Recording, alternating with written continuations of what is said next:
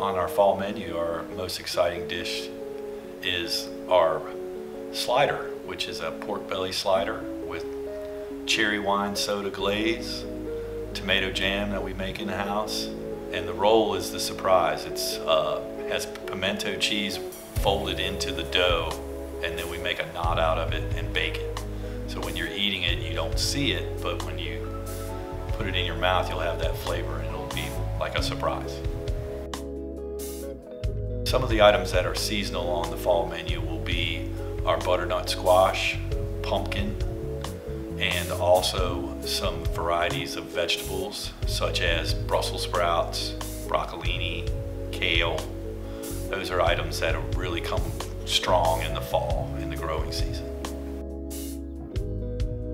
I think my favorite dish on the menu is probably the shrimp and grits because it's fond to my heart. I grew up eating that dish, and we really put a lot of love into it, and we roast our tomatoes in-house.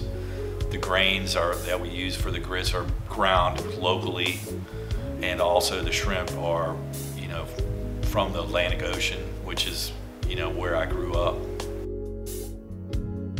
We have a what I call a northern neck seafood cake. It's got shrimp, salmon, whitefish, and crab meat with potatoes and bacon. It's a traditional southern style seafood cake, whereas everybody kind of usually does crab. I infused more ingredients in it, so it'll give it a lot more flavor. We're serving that over the top of rice pilaf and Sea Island red peas, which are out of Georgia. Traditionally, those peas are kind of like a Crowder pea, but they're a lot of flavor. My name is Glaser. I'm the Mill Room Chef, and this is my menu.